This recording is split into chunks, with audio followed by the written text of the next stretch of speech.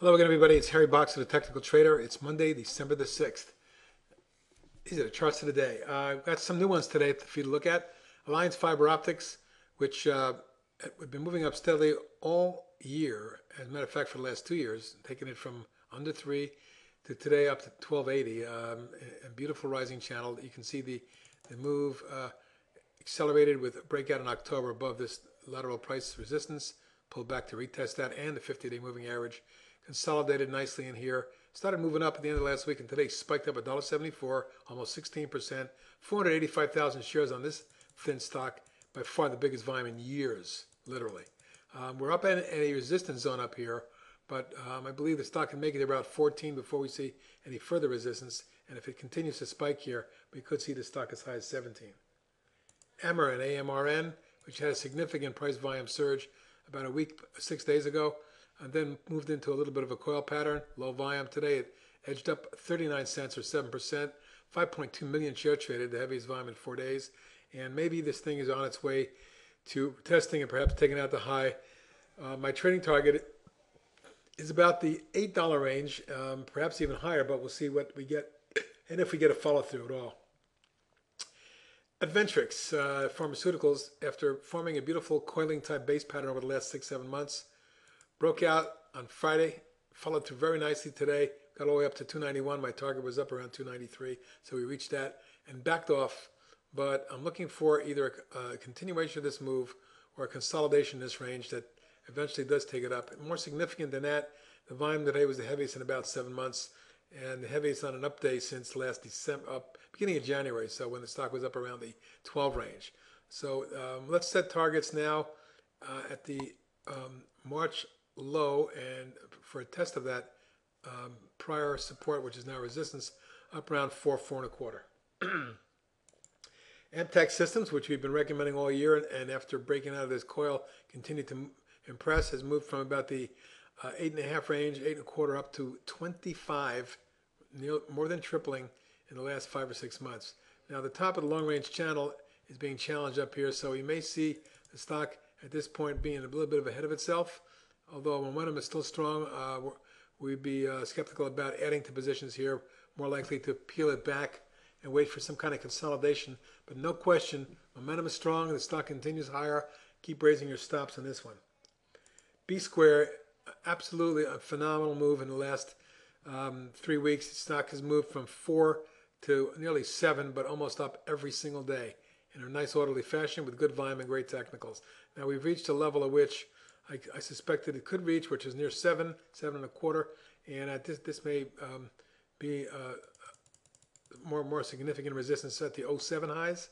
It's beyond that, though. If it does get through it, secondary resistance up around 9,920 would be my secondary target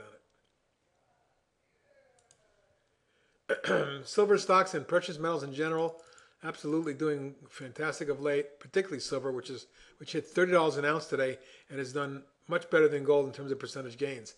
You can see silver, Endeavor Silver, EXK, which has moved from the August lows around 3 up to over 7 today, 730 being the high. That move took out the early November high, which was reached with a major reversal day. So the stock has done well to hold support, consolidate, and then move up sharply here. We could see this thing spike up towards the 9 level, my short-term trading target.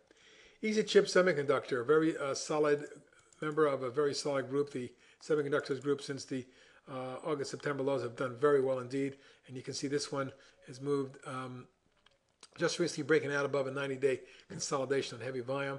My target's 32 on it, and today was up another 98 cents to 28.81. We'll have to monitor that one closely. Hecla, HL, another silver stock similar to Endeavor, similar pattern as well. Broke out yesterday and continued moving today up another 51 cents. Stock crossed 11 for the first time in several years, and my target on it is about the 13 range, and beyond that around 16, 17. International Game Technology broke out of a nice 6-month basing pattern and reversed Friday. Spiked up today another 78 cents, nearly 5%. 9.2 million shares traded, the biggest volume on an up day since April. So a significant day, and also with a target around the 18.25 range. Just ahead, we expect to reach that shortly. secondary target up around 20. Kingtone Wireless, KONE, had a big pop in October, consolidated beautifully from mid-October to the end of September, exploded on volume, backed off and retested the breakout point, and has been moving steadily higher here. A move across 5 in the next day or so could get this up towards the 6 level pretty quickly short term, and that's my trading target on it.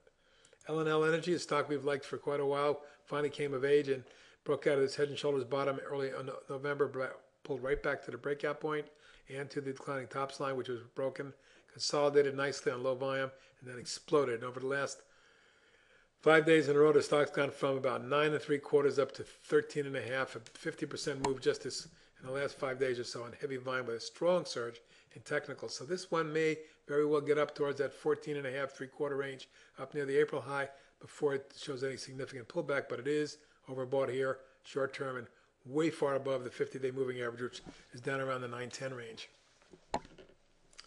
Magic Software, MGIC, which had a tremendous run in November, backed off at the beginning of this month, and then today popped back 51 cents as volume picked up and the stock gained about 8%. If it can get through the recent highs, we expect the stock could make it to around the 8.25, 8.5 range, and maybe 10 on the secondary level. Another example of a strong gold and silver stock is Nevsun Resources, which has moved steadily higher from the $1.90 area or so to just under 7 today, up another 36 cents or 5.5%. Volume is the heaviest we've seen in about a month, and at the top of the, in a very, very orderly rise here, the top of the channel it looms near, but the long-term channel, the way I've drawn it in, indicates that this stock could be more than a double over the course of the next few weeks. Nova Measuring Instruments, a current swing trade of ours, is doing well. As you can see, it's popped, pulled back, and has moved from 7 to over 8 today. Now 8 was my short-term target with a secondary target up around 9. I think we can get that if we can pull it, get it through the 8, 10, 15 zone.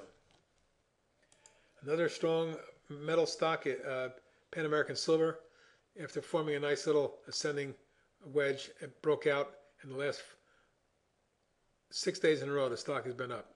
Very impressive move, and not getting too far ahead of itself. There is a level of resistance up around 43, which I expect it to reach short term. That's our target. Polypro International, big gainer of the day, gapped up to 36.91 and ran to 42.95 before backing off a little bit, closing at 42, up 5.88.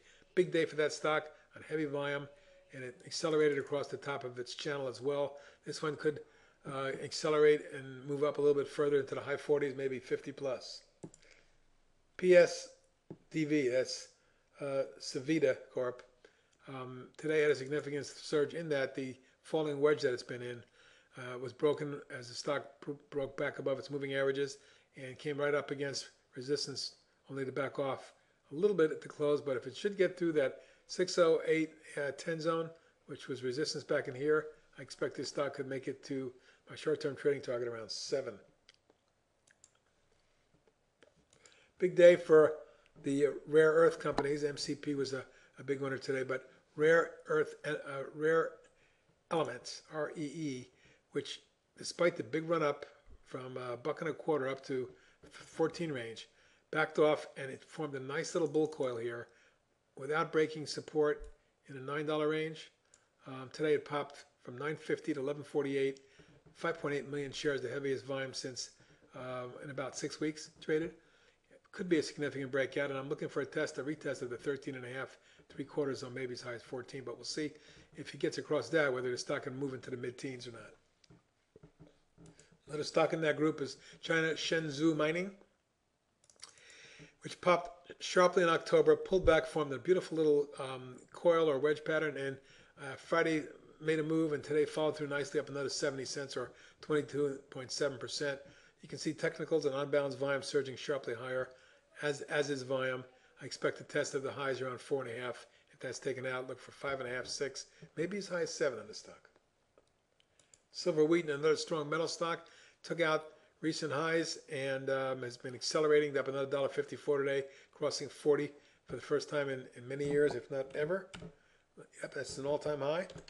It looks to me like we could reach the mid-40s before we get too much of a pullback, but the stock is getting a little bit ahead of itself as the 50-day moving average and price support is down around 30.31, a long way from there. And lastly today, excuse me, not lastly, but another stock is Synergistics, SURG, which had a significant price volume surge today. Notice the last 6 weeks, the stock has been very narrowly coiling and quiet in here, and then today exploded on 691,000 shares, up 17.5%. Closing right at a significant resistance level. My next target is just around 5. I believe we get there. Travel Zoo, which has been sitting here in a beautiful form, a beautiful little 4-day flag. I expected to break out and run and maybe get into the low 50s, but initial target around 48. Another junior gold that looks awesome is UXG. You'll see that long-term rising channel. Calls for a move up to near $9. That's our trading target. Although the stock's a bit ahead of itself here and way above the moving average by at least a couple points. The stock could back off and consolidate, but it may very well get to the 8 3/4, 9 zone before it does that. Western Refining is a stock that we picked here in October when it broke out, then formed a beautiful coil, and then started to move. It's been moving steadily higher. It crossed $10 today for the first time since about a year and a half. There's a significant overhead resistance up around 16, and the one beneath that around 14 that are our trading targets going forward on Western Refining. Beautiful chart. The next target, let me rephrase, 12 3/4 and then 16. Warren Resources, a current swing trade, popped, coiled, formed a little bit of a wedge here, and then today broke out, running up to 485 before backing off to 470, but still with the volume the heaviest in a week and a half and technical surging, I expect this stock makes it to 5.5 3/4. And lastly today, WTI, that's W&T Offshore, which we also spotted in early November. This thing is accelerated, coiling, and then running again, taking out my price target and key resistance, which could lead to more higher levels. We'll set a target around 24 for W&T Offshore. And that's it for today. A lot of good ideas still out there, despite the fact that the market's a little sloppy in here. Although the market could move lower, some of these stocks have such strong momentum. I suspect that they may continue higher, but remember one thing, a lot of these stocks are extended. Playing with reasonable stops, if not tight stops, and be prepared to take some quick exits when the stocks turn down, okay? Good night.